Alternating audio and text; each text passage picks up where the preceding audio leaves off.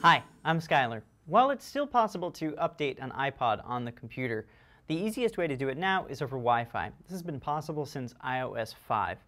In order to update, you go to Settings and then scroll down a little bit until you see General, and then at the top, tap Software Update.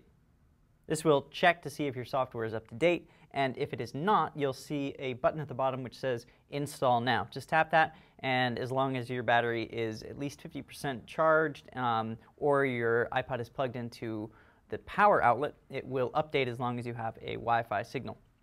So that's one way to do it.